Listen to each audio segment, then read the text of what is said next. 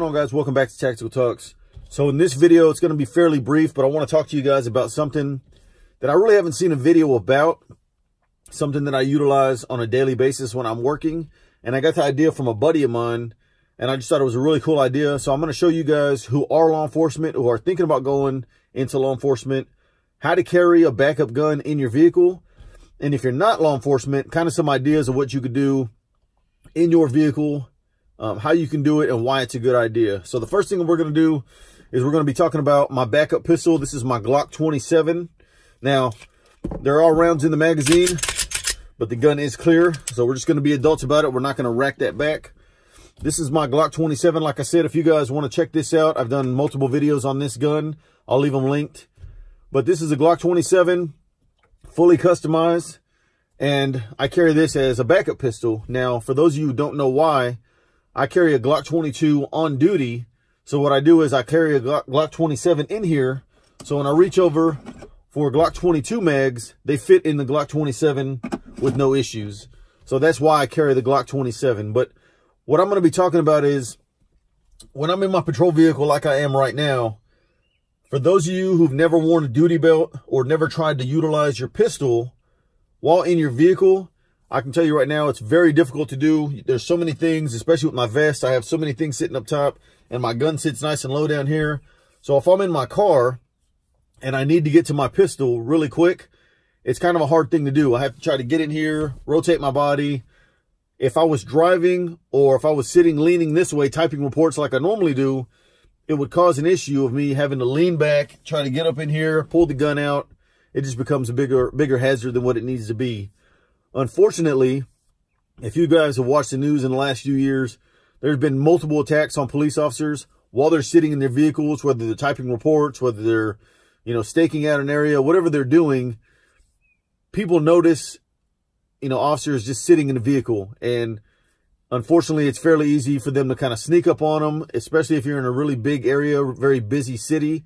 They sneak up on them, and at that point, they engage them. Well, the part that gives us a disadvantage as far as being police officers is you're in a vehicle, there's really nowhere to go.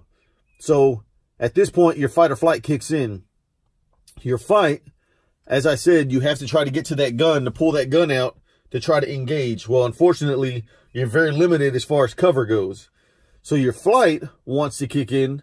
Most times your vehicle is already on, but having to put your foot on the brake, get the vehicle in gear, finally get somewhere to go.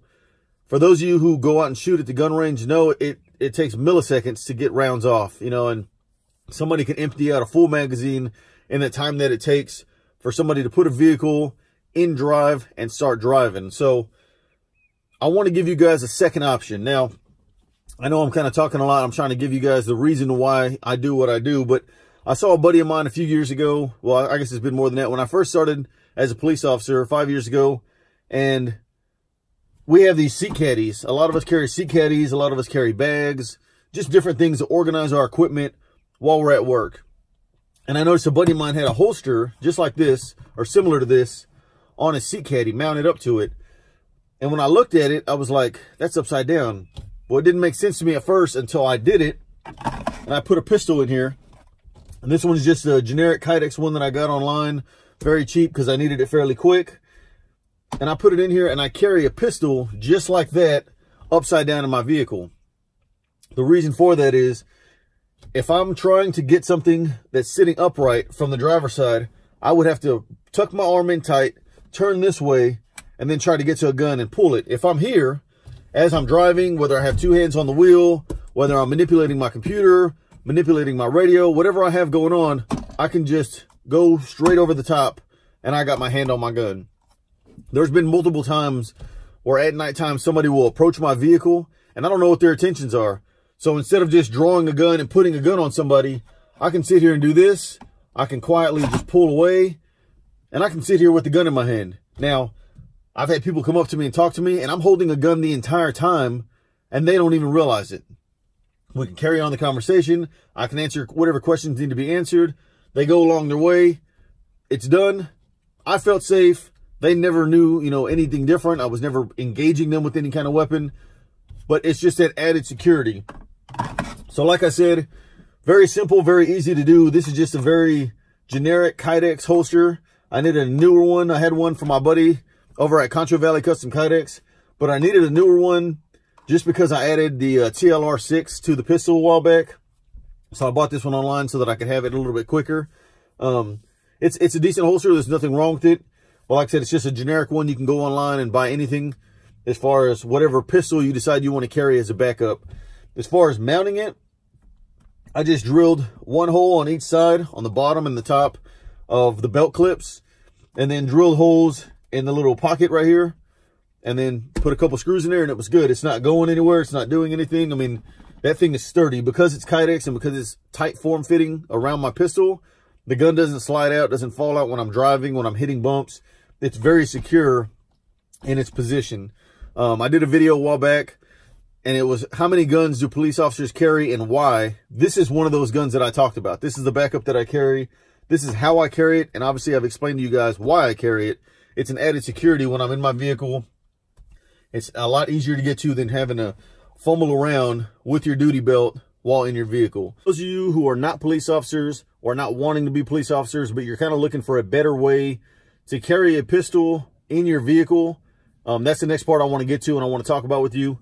But the first thing that I want to instill with you guys is ensure that you look up whatever your state laws are, whatever your regulations are, whatever, you know, whether that's local, state, federal.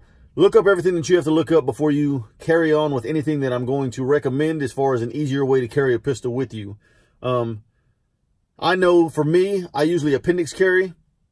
A lot of guys carry the gun behind their back, and then there are some guys that will 3 o'clock carry, and then of course 6 o'clock if you're left-handed. Now, if you're left-handed, I feel like you have a lot better options. If you're driving, it's not as hard to get to the pistol. Now, I really don't know that because I'm not left-handed. I've never actually had to utilize that. But I know as far as me appendix carrying, if I'm driving or if I'm in my vehicle and I need to get to that gun, for me, since I'm a little bit bigger guy, I have to lean back, reach in, grab that gun, pull it out, and then go from there. Same thing if you have the gun behind your back. You would have to lean forward, reach back, pull the gun out, and then try to engage at that point. Now, for the 3 o'clock guys, it may be a little bit easier, but again, depending on your size, depending on what you're wearing, there's a lot of different variables that come in that may interrupt, you know, your draw in order to engage. So keep that in mind as well. The next thing I'm going to talk about is a panel. It's like a MOLLE panel, and a lot of you guys may have already seen this, but I know that Gray Man Tactical carries them. I'm not going to leave that linked. Unfortunately, YouTube does not like me linking anything gun related. But go look up Gray Man Tactical. Look up plastic or Kydex MOLLE panels, and you guys will find what I'm talking about. What you can do with that is they come with straps where you can strap it around your headrest. It goes behind the seat, and then it straps in the bottom of the seat to where it keeps that MOLLE panel behind your seat. Well, at that point, you just get a holster similar to this one and mount it upright on the back part of your seat. Now, in my patrol vehicle, obviously, I'm not going to necessarily have the luxury of showing you exactly how that would work. But if you are driving and you needed to get to your pistol, all you would have to do is reach behind your seat, grab that gun, draw from there, and then at that point, you can engage without having to lean forward to reach behind you, lean back to reach in front of you. It kind of keeps it out of the way. Now, like I stated before, ensure that you guys look up whatever your state laws are, whatever local regulations are. The other thing is, if you have children traveling in the back, obviously not a good option. You don't want that gun just sitting there in front of them. And I know a lot of people might say, well, I can leave it unloaded, stuff like that. Well, that kind of defeats the purpose, in my personal opinion. The whole point of this is that quick draw. Get over to the gun, grab it, pull it out, and we're ready to go. If you have it unloaded, at that point, whatever unloaded means to you, whether you have to throw in a magazine after you draw that, or you have to draw the gun and then rack the slide, you're adding steps, ultimately adding time to a possible critical situation. Now, I know that a lot of people, I would say 99.9% of people, will probably not need their pistol in their vehicle unless you're law enforcement or unless you're doing something that you really shouldn't be doing and you have people after you. But again, it's an option. So many times you hear about stuff on the news where, you know, there was a critical incident and there was all these bystanders. There's so much crime that happens during the day. I feel like a law-abiding citizen with a pistol can prevent a lot of these things. Now, am I saying that everyone should be trigger happy and everyone should just go around shooting everyone that they deem to be a bad guy? Definitely not. But again, it's nice to have that option if you feel and you get to a point in your life where your life or anybody who's with you, if their life is in danger, I guarantee you, and again, my personal opinion, I'm going to do anything and everything necessary to ensure that me and my family go home at the end of the day. So kind of this is the number one, the first one as far as where my gun is in my vehicle and why I carry it there. Hopefully it gives you guys a little bit more options. Again, more tools for your toolbox. Those of you that are police officers, if you don't have something set up like this, I cannot recommend this enough. I used to have a spare pistol that just kind of sat in a bag. I even did, you know, sitting in the door, and I had all these different places where I would keep a gun.